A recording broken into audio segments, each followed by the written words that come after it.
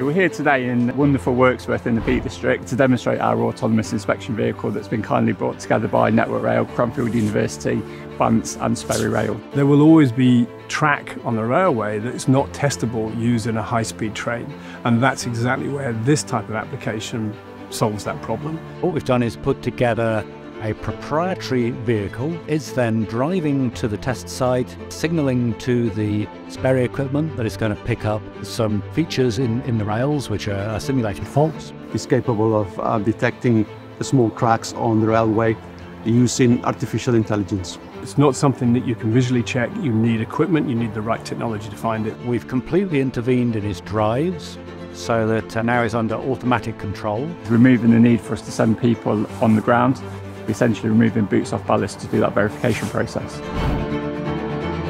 So for the purposes of our test today, the area where the suspected faults are indicated by a yellow cone. Further down the rail, there is a blue cone where the data is uploaded to the cloud. We've got Bance who have brought in the trolley element. Cranfield have then added some automation capability on top of that to allow the trolley itself to move independently. And then Sperry have introduced their ultrasonic test equipment and their roller search units that ultimately look for the flaws and the defect. So we've brought all that together and enabled the automation process. It comes with a LiDAR instrument which is capable of detecting obstacles.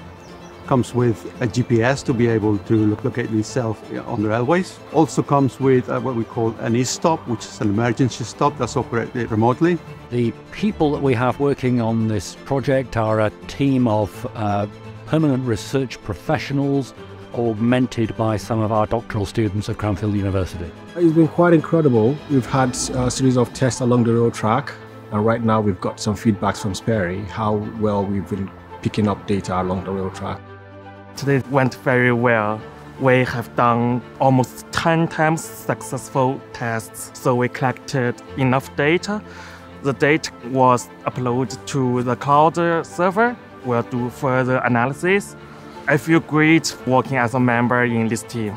The testing's gone fantastic today. We've been able to demonstrate the full autonomous movement of the vehicle. It's run over the site independently without any intervention. So far, so good. We hope that the future of robotics is going to automate further some of the tough, risky jobs on the railway where people are exposed to hazards, and to upskill those people and to really develop the UK applications of robotics and autonomous systems. We as Network Rail and the rail industry have got an aspiration to move towards more autonomous inspection and maintenance in the future, and this is an initial demonstrator for us to prove to people that it can be achieved.